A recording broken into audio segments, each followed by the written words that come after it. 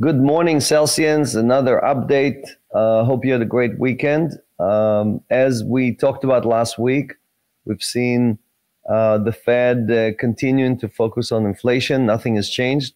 I think they reiterated the same message that we talked about last week, that they're going to, until they see a reduction in inflation, they're not going to change their minds. The good news is, again, the dollar is finally weakening. The dollar is slowly coming down its high, which is a good sign. Also, I think, again, we've seen 8 weeks in a row of down candles on Bitcoin, which I think is overdone. So we should see a nice rebound here, at least 2 or 3 weeks of rebound with green candles going up.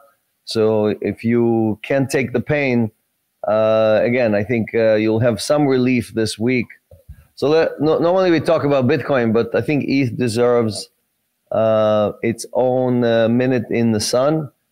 And this ETH merge that is expected in August is a very big leap forward, right? It will finally allow Ethereum to scale, accelerate, run much faster, do many, many more things. And, obviously a lot of developers, a lot of customers are waiting for that. So that is a big milestone that will basically allow a lot of projects that are still constrained, or NFTs that are constrained, to really blossom in this new network. Again, migrating from proof of work to proof of stake. So that's 99% reduction in the consumption of energy for Ethereum going forward. So all those things are positive and very important for the Ethereum ecosystem. And over the weekend we had Pizza Day. So for those of you who don't know, we always measure we had a guy who bought 2 pizza with 10,000 Bitcoin. That's about $300 million worth of money today. And that's kind of like the ultimate example when we talk about don't use your Bitcoin to buy things. I know there's a lot of people out there who want you to spend your Bitcoin, right? But just remember pizza, the pizza guy and the pizza day, because no one that I know is happy with anything they ever bought with Bitcoin, right? They rather get their Bitcoin and refund the pizza or the coffee or the shoes or whatever they bought, right? So you need a loan against it, great. Come, we'll give you a loan against it. But definitely paying with Bitcoin is the worst thing you can do. So, the third element of why Bitcoin should improve is that we've seen, I think, the bottom on the fear greed index. So the fear went down to 8, and I think we're now back to 11 or something like that, and climbing. So again, all the indicators are showing you that we've hit bottom. You can see the stock market also is turning around.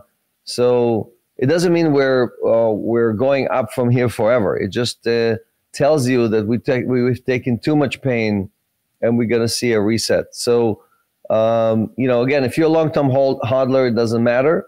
But if you want to unwind some of the position that you took, for example, you're on leverage, or you want to sell some just so you could sleep at night, you might have an opportunity here in the next few weeks at higher prices. So again, not investment advice, just telling you what my feelings are about where things are. But there's obviously a lot of fear still around both kind of high tech and crypto, which some is justified, but some is definitely overdone. So, and again, as a reminder, for those of you afraid that everybody's heading to the exit, last week, again, we were at West Palm Beach at Permissionless. It was a mob scene, right?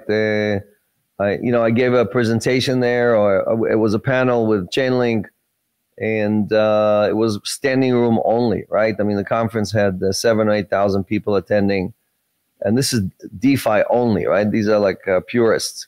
So, if you look at the Bitcoin conference or this conference or anything else, the excitement, the amount of venture capital being invested in the space, the amount of people leaving large companies and coming into crypto has never been greater.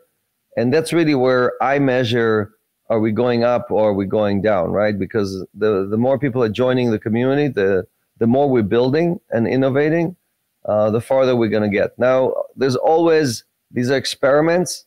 right? That did not work out, and now we learn from it. We're going to build better, and there's always some of these. I remember in the dot-com boom, and in 2005 and 6 and so on, we went through kind of the same thing. So this is not different. This is the same cycle. What's important is, are we creating something that people need, that they can use? And are we going to migrate TradFi into these new innovations? The answer for that is categorically yes.